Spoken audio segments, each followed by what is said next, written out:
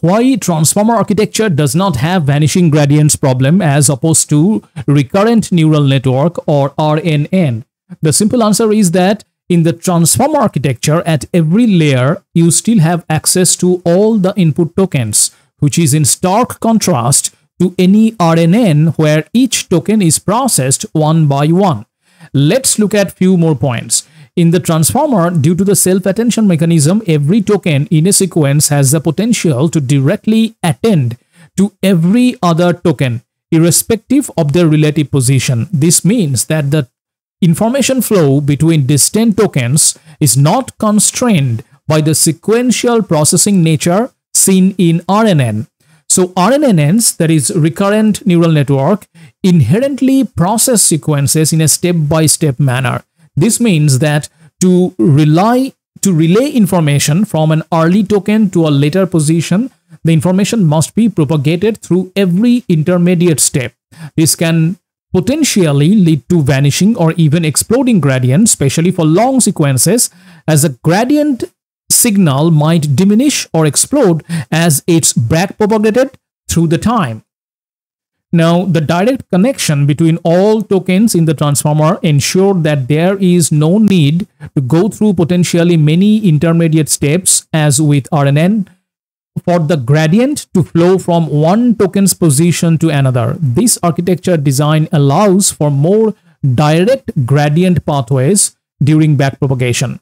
Additionally, residual connections in transformers further alleviate the vanishing gradient problem. These connections ensure that the gradient can flow unimpeded through the network, bypassing certain layers if necessary. It's also important to note that the normalization techniques like layer normalization employed in transformer models further stabilizes the training process. Stable activations reduce the risk of gradients becoming too small or too large.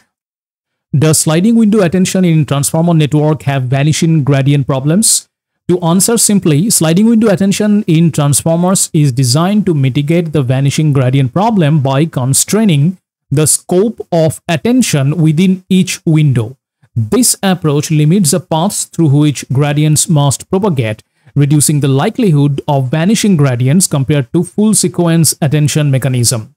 Now, sliding window attention is a mechanism designed to improve the efficiency of transformer models, particularly when dealing with long sequences. By restricting attention to a fixed size window around each position, it reduces the quadratic computational complexity associated with standard self-attention.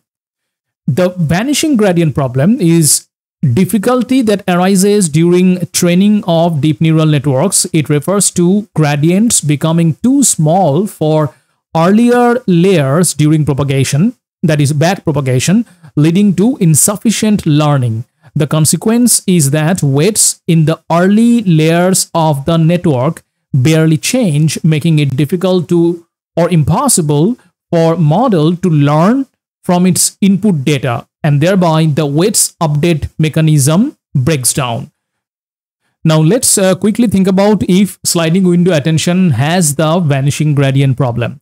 So the use of sliding window attention by itself does not inherently introduce the vanishing gradient problem. The primary purpose of SWA, that is sliding window attention, is to reduce computational complexity. However, the depth of the network and the activation functions used are the primary factors influencing the vanishing gradient problem. Transformers, due to their architecture, are generally less prone to vanishing gradient problem compared to traditional deep RNN, that is recurrent neural networks, or LSTM, that is long and short-term network. And this is mainly because transformers use multi-head attention and skip connections, that is residual connections, and these connections allow gradients to flow more freely through the network.